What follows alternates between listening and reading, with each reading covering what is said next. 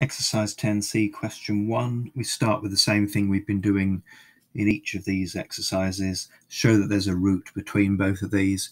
So I'll stick a 1 into all of that. I get -2.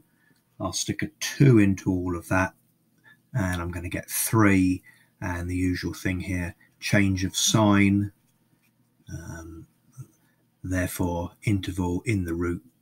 Therefore, root in the interval of 1 to 2. But the main part of this exercise is to use the Newton-Raphson method. And the Newton-Raphson method involves differentiating the original function. This was the function here, nice easy differentiation from the first year, just 3x squared take away 2.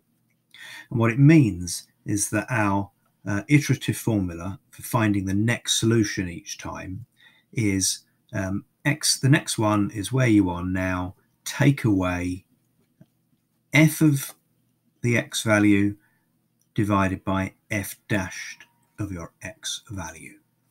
So if I want to find out what x1 is, they're telling us to start with x0 of 1.5.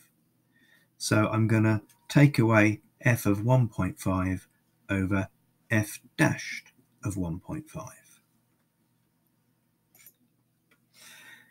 And I can tap this one in, so sticking a 1.5 into that formula over there makes minus 0.625 or 5/8. And putting the 1.5 in here, I've got 4.75. So I'm just going to tap this into the calculator and get 1.6316. Have I got to round it? Yes, to 3 decimal places. So 1.632 to 3 decimal places.